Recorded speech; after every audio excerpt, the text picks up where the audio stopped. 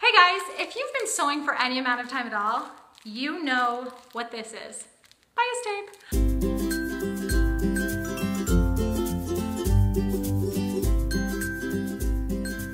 I use it all the time. There's single fold, there's double fold. I love double fold the most, it's just what I use the most, but it's great stuff. It's cut on the bias, it curves around projects. It's a really cool staple to have in your sewing stash. But the thing is that if you've noticed in the store, it usually just comes in solids. No, it always just comes in solids.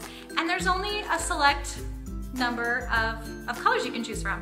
And so, I don't know if you've ever held your fabric up to the wall of bias tape and trying to compare the colors. Will this match? Well, sometimes you just kind of have to go with it and say, well, it's close enough.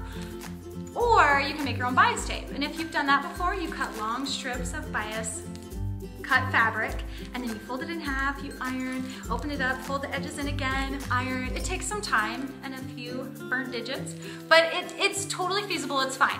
But recently I found out about this new little tool. I didn't just find out about it, I just have never tried it. I just figured, oh, I'll just keep folding my fabric.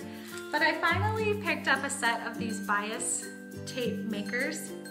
Fantastic. They saved me so much time, plenty of burnt fingers, and they're great tools so that you can create colored bias tape, the color that you need, the print that you want, something really fun around the edge. If you know bias tape, you know it's something you can't live without in the sewing world, but to be able to make your own colors, life-changing. Let me show you how it's done.